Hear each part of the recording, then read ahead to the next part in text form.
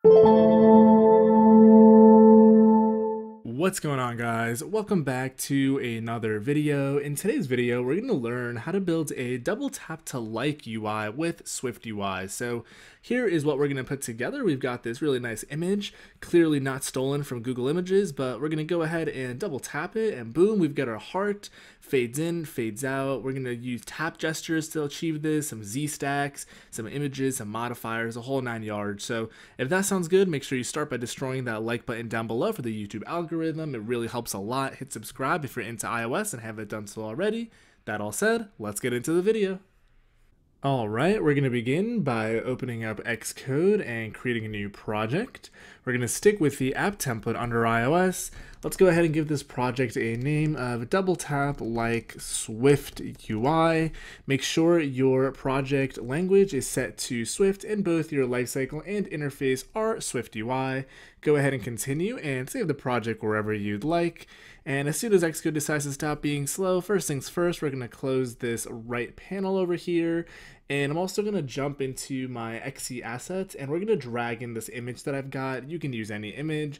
I'm just going to use this one that I grabbed from Google Images. Kind of irrelevant what you use, but let's go back into our contents view. We're going to change our preview device to something a little more interesting, like a 12 Pro Max. And we can go ahead and hit resume right over here to load up our preview device. So let's go ahead and get into our code. So the premise of double tapping to like is really using a tap gesture to show and then hide a particular view, a heart in this case, which will sit on top of the image. So before we add in the animation, let's go ahead and build out our UI. So I'm going to add a navigation view with a Z stack inside of it. The first thing we're going to want to bring in is our image, which I believe I called image. Let's hit resume in our preview here to make sure that guy shows up since it's still showing our hello world text. And the idea is we're putting it in a Z stack because we want it to, we want the heart to be on top of it. So we're going to make it resizable.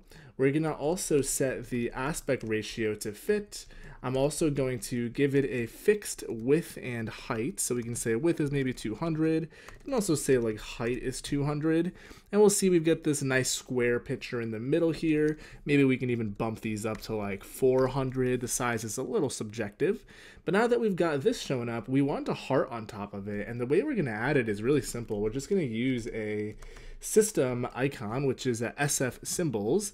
And I want to see if I can remember what the icon is called. I think it's called heart.fill, and there in fact it is. So it definitely is that. But we want it to first of all be resizable so it can be a larger size.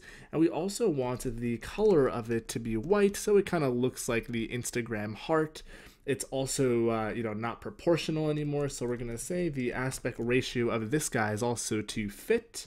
And let's once again make sure the frame of this is, a sufficient size where it's not too big and it's not too small.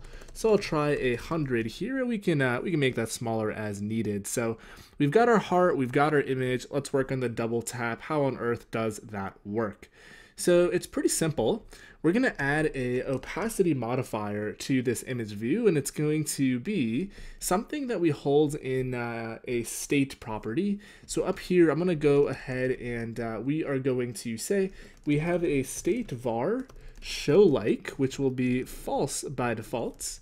And down here, I'm going to go ahead and say if it's show like, we're going to say opacity is going to be 1. Otherwise, it's going to be 0. So by default, it is false. If we hit resume, we should see the heart go away because, we're not showing it at the moment.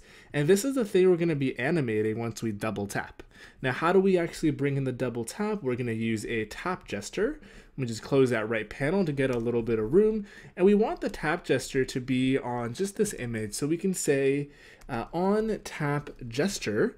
And we don't want just this one, we want the one that takes in a count because we want double tap to like, and then it actually takes in a closure in terms of what we want to do. So the next thing we're going to do is we're going to say with animation, we're going to go ahead and say try to toggle the show like. So we're going to say show like dot toggle. So once we change that value, it is going to go ahead and animate this opacity here. Now you can also change the duration here by saying that the animation here will be animation.linear, and there's actually a linear with a duration, so you can maybe make it like 1 second. You can play with the numbers as much as you want, so I'm not going to bore you all with it, but let's go ahead and actually give this a try here in our preview if I can get this to work. So let's go ahead and hit this live preview button, and I'm going to double tap on this, and there is our like that shows up. Now it's a little small, or rather a little slow, and we also want it to go away. So how do we actually achieve that? So I'm going to say make this 0.5. And right now we have a with animation. Go ahead and do this. We basically want to do the same thing again, but we want to do that after a delay using a dispatch queue. We're going to say main queue. We're going to say async after now plus 1 second. Go ahead and do this whole thing again. And toggle is just going to inverse that boolean.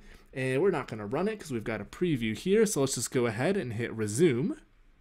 We're going to stop the live preview, and I'm going to start it again. And now when I double tap, it looks like it appears and then it goes away. Now it's still a little slow, so you could make it, I don't know, maybe it'd be like 0.3, and we can also bump up the the delay here. Maybe 1 is going to be sufficient.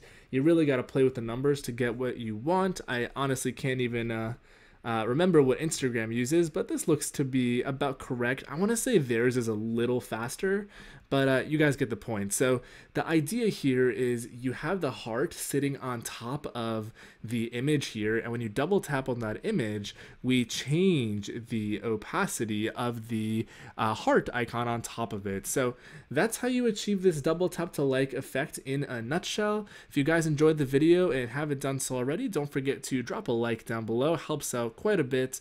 Comment if you have any video suggestions, feedback, if you just want to say hi. I love hearing from you guys, and absolutely destroy that subscribe button as well if you're into iOS and want to stick around.